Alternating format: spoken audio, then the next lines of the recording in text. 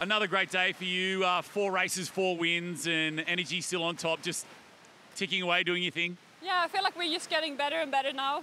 The whole team is stepping up every time we race, so even if we start to get more and more tired, it's been almost 5 weeks for us here in Budapest, but it was very exciting today.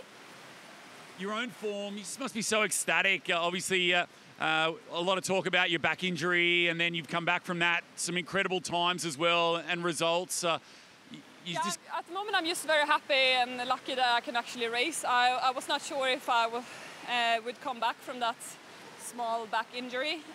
It was a big struggle for me when it happened after the first match, so I'm just very, very happy that I actually can race now and that I recovered so fast. Tell us again about, I guess, the pain that you put yourself through as well. You have a huge program.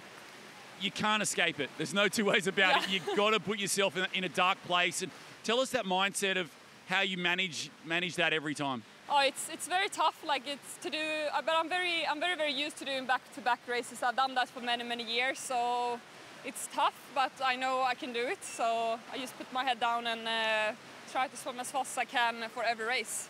And just lastly, tomorrow, skins, we get a freestyle start. Are you begging Gibbo for it? I'm gonna talk to the coaches. We have a lot of options. So yeah, we'll see what we're gonna do tomorrow. Well, it's fantastic watching you swim. We wish you all the best for the rest. Thank you very much. Thanks.